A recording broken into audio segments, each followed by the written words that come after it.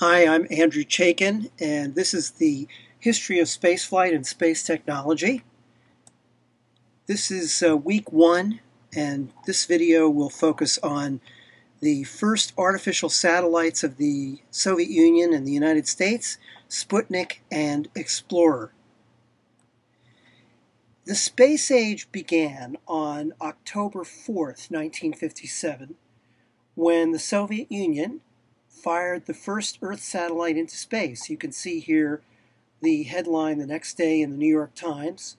The satellite was called Sputnik, and it really was a turning point not only in the history of space technology, but in the psychology of the Cold War and the importance of space in fighting the Cold War, as we will see. Now, what led to this moment? In truth, the people in the world who were passionate about space had been thinking about such things for many, many decades, even stretching back to previous centuries. Just to go back to one example, in 1869, an American fiction writer named Edward Everett Hale wrote a story called The Brick Moon that was about an artificial satellite, actually a space station with several people living in it, that would orbit the Earth and be able to send signals by Morse code. Actually, they would jump up and down on the exterior of the brick moon to send these signals. Such was the space technology envisioned in the latter part of the 19th century. And it was just one of many fanciful depictions of the idea, the dream of sending artificial satellites and people into space. In the early part of the 20th century, there were a number of people who were leading the way in developing ideas of space exploration. And one of the most prominent was a physics professor at Worcester, Massachusetts, named Robert Hutchings Goddard. Now, Goddard was passionate about space and had a vision as an 18-year-old boy sitting in a cherry tree, looking out at the fall leaves of Massachusetts. He'd had a vision of being able to construct a vehicle that would take people to Mars.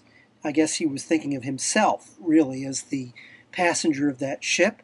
But that dream never died in Robert Goddard, and you see him here years later, of course, demonstrating his ideas, sketching out his ideas about something as audacious as traveling from the Earth to the Moon.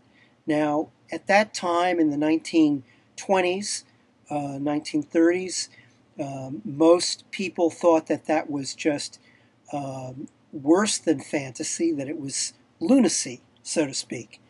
And Goddard was ridiculed for his ideas, not only by the public, but in editorial writings. The most well-known example being in the New York Times, where one editorial writer said that any high school student would know that Goddard's idea of using a rocket to go to the moon was impossible because, they said, the rocket being in the vacuum of space, would have nothing to push against. Of course, today, high school students are taught that indeed rockets do work in a vacuum thanks to Newton's law of motion, which states that for every action there is an equal and opposite reaction. So Goddard was indeed vindicated, and in fact the New York Times published a retraction of their editorial on the day in July 1969 when Apollo 11 lifted off to actually take humans to the surface of the moon.